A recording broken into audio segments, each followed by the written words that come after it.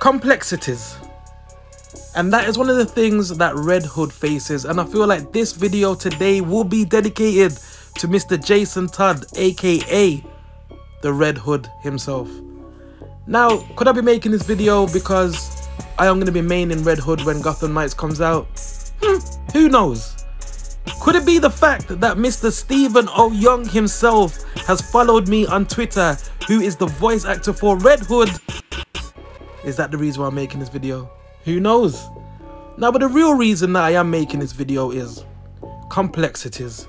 When it comes to Jason Todd, he is as complex as they come. I'm not taking anything away from the other Knights. They all have their internal struggles, their internal turmoils, and everything that's an obstacle for them to keep progressing forward to the next stage.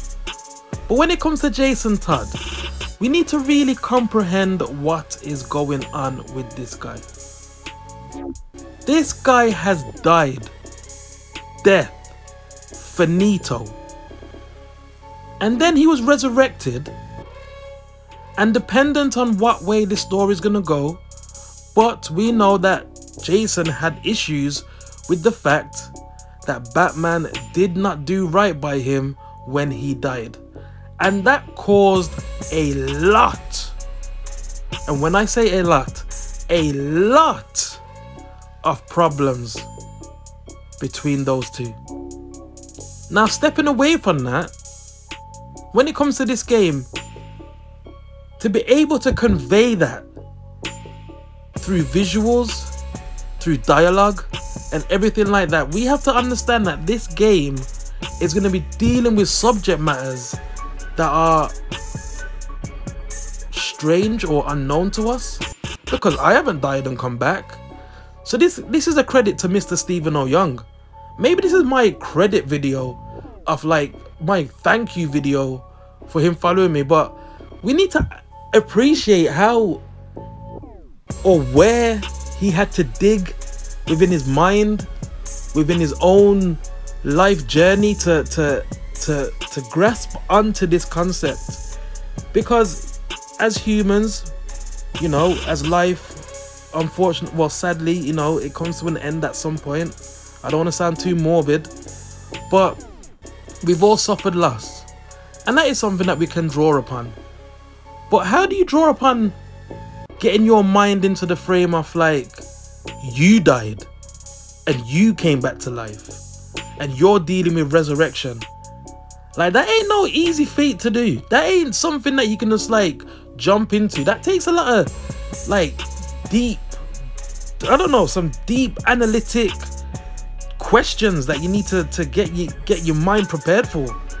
And I think I did say on a previous video that I feel like Tim Drake would have a very interesting arc, but I do feel like Jason Todd Red Hood will have a very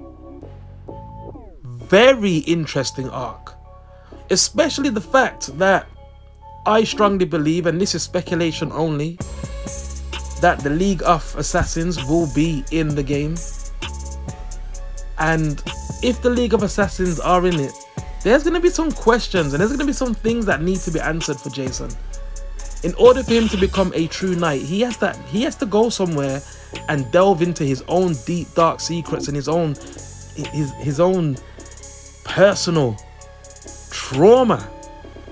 And when I say trauma, the trauma, and this game has been in development for many years, and I feel like the writing team has really captured something here where we haven't experienced. Like, we've seen these in comics and we've seen these in animation and stuff like that, but to actually see this play out and to be involved and visually see these interactions, whether it be with the knights, with villains, with the League of Assassins, like whoever it is, I'm gonna be sitting at the edge of my chair, like trying to see where this is going, see if like Jason, us, or whoever character you're playing as is gonna get the correct responses and answers that you need, which I know we are, but it's gonna be that gripping and that immersive that we're gonna feel like this is actually happening to us, I would imagine. Like, we've seen and read about Jason Todd and his various adventures through like comic books and stuff like that, but to actually witness this and have our own time with it and processing what we're learning and seeing what direction the next step is and everything like that, that is something new. And it's just a blessing that this is something that we're going to be able to be a part of and witness.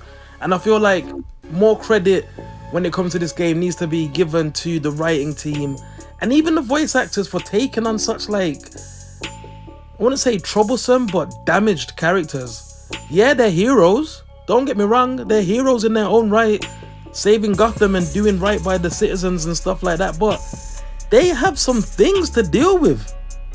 And I'll talk about the other people at a later date, but they really do have some things to deal with. And this really is more of the story aspect of this game, where it comes to like heart.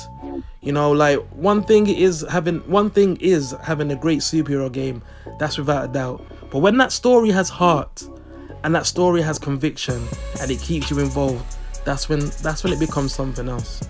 Now some boxes should be popping up on the screen right now. Go watch another video, subscribe, and let me know what you think. How do you feel about the connection between player and character?